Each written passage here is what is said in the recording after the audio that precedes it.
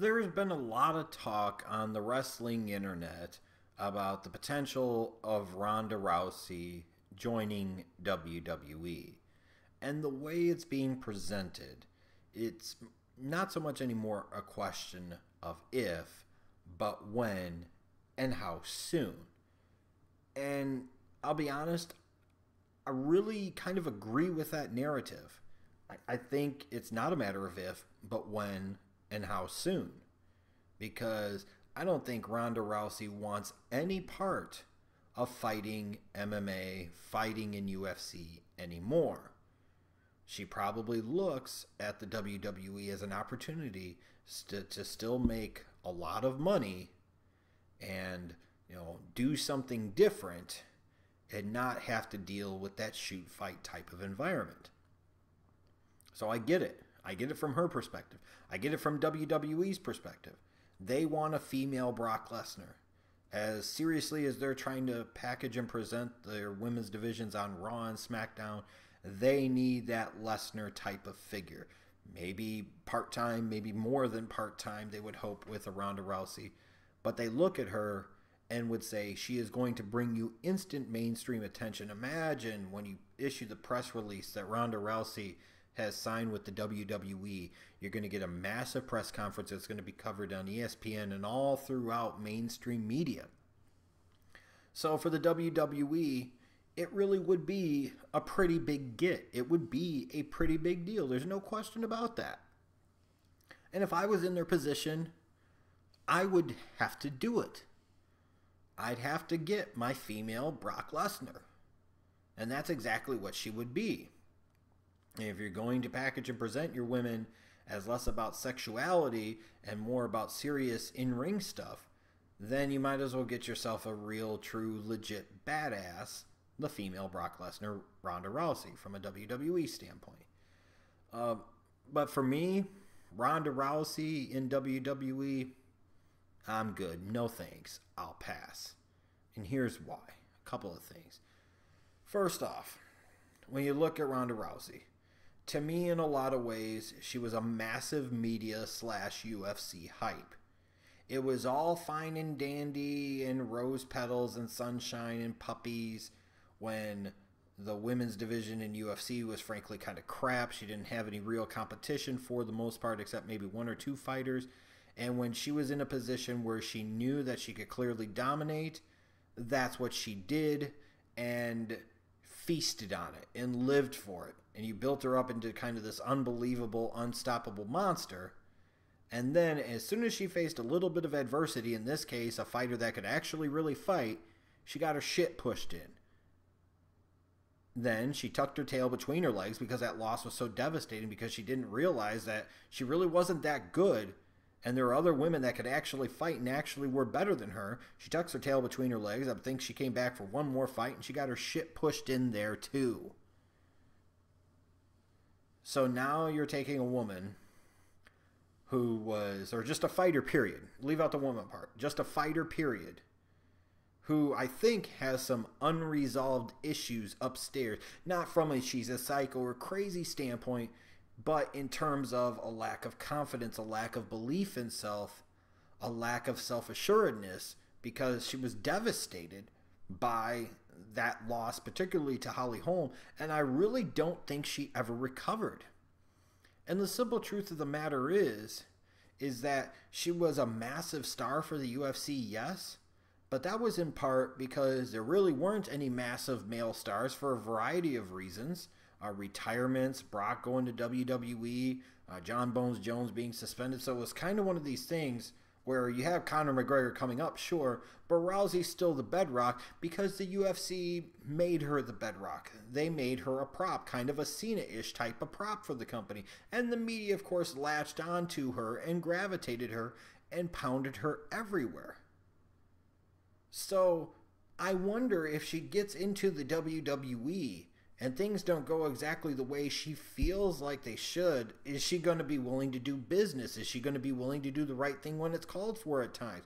Is she going to be willing to not make herself look as good as she might want to?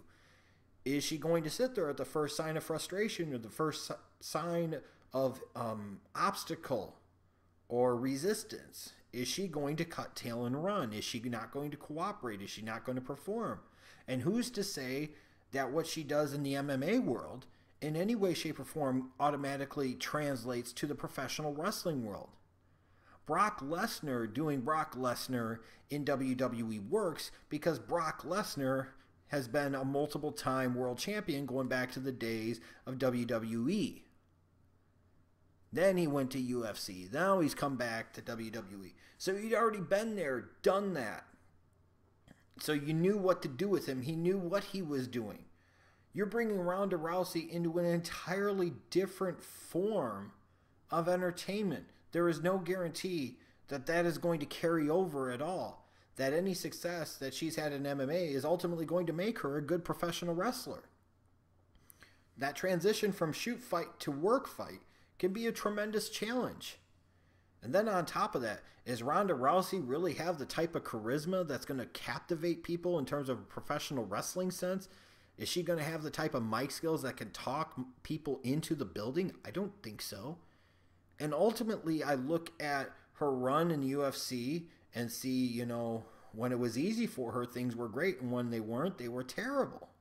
And she's never recovered, and she's never going to recover. And I don't think ever wants anything more to do with UFC, at least for the time being. So they didn't go as well as everybody wanted you to believe, because as soon as she faced a real challenge, she was done. So then you thought maybe she was going to try and transition to Hollywood and become a movie star. And then, of course, that kind of fell by the wayside too. So why wouldn't the WWE eventually fall by the wayside for her? I still would be concerned about she would get there, realize that she misses shoot fighting, misses MMA, misses the UFC, doesn't like the WWE and what it's all about, and 6 months, a year in, after the company's invested a lot in her to try and get her ready for prime time, she wants to cut tail and run and go back to fighting in UFC. I mean, these are all things that I think about. You know, Ronda Rousey's never been a major box office attraction for me. Maybe she has been for others. But again, I'm only speaking for myself. I'm not saying that Ronda Rousey going to the WWE is a bad idea. I think it is a good idea for the WWE to try it. Let me emphasize again, if I was personally in Vince McMahon, Hunter's, Stephanie's, Shane's shoes, I'm going to get Ronda Rousey, and I'm going to try and make her my female Brock Lesnar. Period.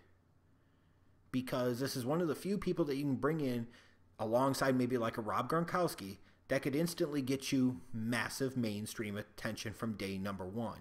They're already a star coming in, so you don't have to worry about making him a star. You just have to worry about making her good as a professional wrestler, a sports entertainer. So it's a good place to be. It would be a similar thing with Gronkowski. He already comes in, he's a star, people know him. He's a household name across the country, especially in football households. And plenty of people that watch football used to watch professional wrestling, and plenty still do. So it makes sense to bring in people like that. I just don't see where Ronda Rousey translates very well long-term WWE, the way I see it right now. And that could change, but right now I just don't see where she translates very well.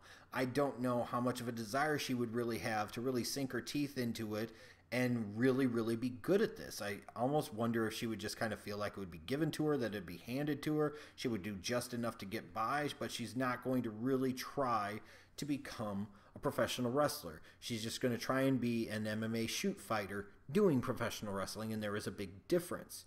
And then even long term, the danger to me with bringing in a Ronda Rousey is who could you have beat her?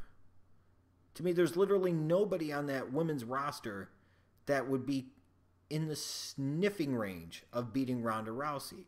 So now you potentially create a problem over time to where you devalue the rest of your women's roster because nobody can beat Ronda Rousey. And ultimately you end up devaluing Ronda Rousey because there's no real threat and nobody can beat her. Like, part of the reason I thought Brock Lesnar was kind of scuffling along was the fact that we got to a period of time where nobody could beat him. You made him into too much of an unstoppable monster, and even now you still have the issue of a limited number of viable, credible opponents for him. It really affects his drawing power, and he becomes the wrong type of draw, or no draw really at all. And I wonder if long term that's what would happen with Ronda Rousey. So it would get a lot of mainstream attention, and maybe people think that'll be good, but I don't know if it necessarily would be good. It would be like saying all the other people here that we have don't fucking matter, even though, quite honestly, frankly, they really don't. But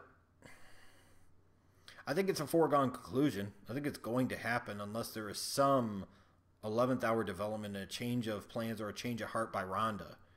I think she's with the company, and I think she's there at WrestleMania or the night after WrestleMania. They've been hot on her for a few years now. They've been wanting her to do this for years. They didn't have her and The Rock do something at WrestleMania 31 with Hunter and Stephanie for the fuck all of it, because they thought they were going to get a match out of her and Stephanie at 32. That's what they thought. It didn't happen. Now, a couple of years later, we're trying to circle the wagons. That's what I'm afraid of, too. Are you going to potentially put a lot of your eggs into the Ronda Rousey basket just to have her eventually cut tail and run and not want to do it? I don't know. But we'll see. I'm sure a lot of you are going to be convinced that it's a great thing. Oh my God, this is the beginning of the 4 horsewomen. We're going to have 4 horsewomen versus 4 horsewomen, and they're going to main event a big 4 pay-per-view. Yeah. Whatever. I hope it works out for WWE, because it's going to cost them a lot of money to bring her in. And it'd be good if that investment didn't fail.